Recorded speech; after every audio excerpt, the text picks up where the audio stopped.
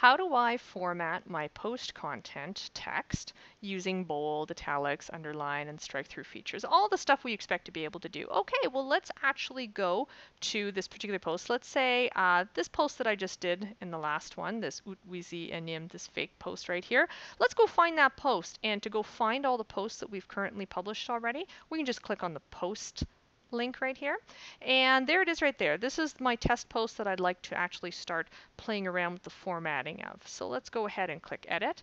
Now I showed how to do this a little bit in the last screencast. I kind of skipped ahead and did some formatting, some basic formatting using this right here to indicate I wanted that to be a heading.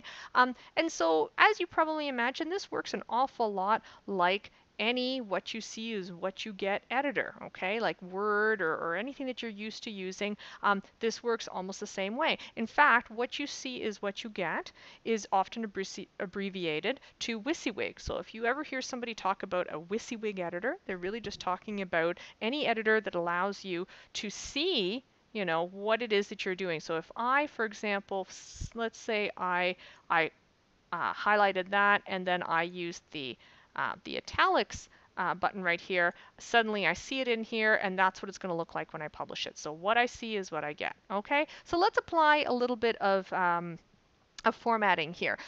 So I want to format this. I want to use bold. So let's say I want to bold these 3 words. I'm going to go ahead and do that. Okay, that's cool.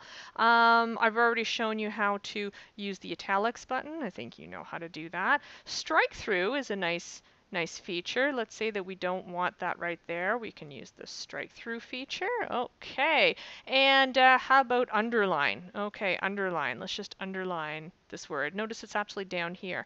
Now, it's hard to say. Let's actually pick another word that's not. There we go. There's an underline feature right there.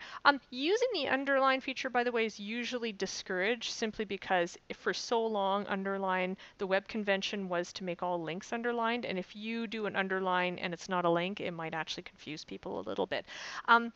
That's becoming less and less important now, but it's still something to keep in mind. You probably want to be very sparing in your use of the underline tool on a web page. Okay, so we've applied a little bit of formatting there. Let's go ahead and click update and see what this looks like.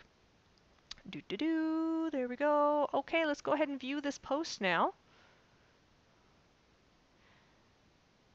And here it is. Okay, so we see how bold got applied, italics. Let's scroll down. There's a couple underline examples, but they're not links. Okay, we'll learn how to do that next. And here's the example of the strike through. Okay, one thing I want to let's go back to the edit post page here. I want to point something out. Okay, you'll see that there are a bunch of other tools here. Okay, there's also a block quote tool, which is really nice. So let's say I wanted to, let's go down here. Here's a good example. Okay, let's say I wanted this to be a block quote. Okay, I could do that, and that creates this block quote where everything gets pulled out. Okay, that's actually kind of nice. Next ones here, we have these alignment tools. Okay, you've probably seen these before. This is how you would center things, and right align, left align.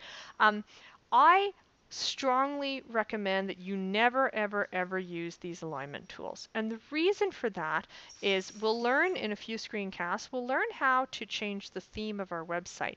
And the thing about themes is that not all themes recognize the use of these tools. Okay, so there are other better ways to align your text. So if it's really important that something be centered or right aligned or left aligned or something like that, then there are other ways. Wait until you learn how to do that using those other ways, okay? Because you might, try to format all your text and use these alignment buttons, and then when you switch to a different theme, which you're almost guaranteed to do, you're going to find your site or your content looks really, really weird. It's not the way you intended it to look. And so to save yourself from that trouble, just avoid the use of these altogether. Okay, and I'll show you how to properly center things at a later point in time. So let's go ahead and click update. Here we go. Okay, and let's view post. This time, rather than just clicking on the view post link, I'm going to actually right click and open this in a new tab. And we'll close that. And this is nice just so I can go back and forth between these two. And this is what my pull quote looks like. Okay, the block quote. That's nice. Let's say you had a bunch of text that you wanted to quote. Let's say you're quoting from another website, or say a review. Okay, you've got this awesome review in this music magazine and you wanted to quote parts of it. You might want to use the block quote feature. So there we go. Bold, italic, strike through. Oh yeah, lists. We'll come back and do the lists in a second. Okay, so you've learned all about how to do that stuff.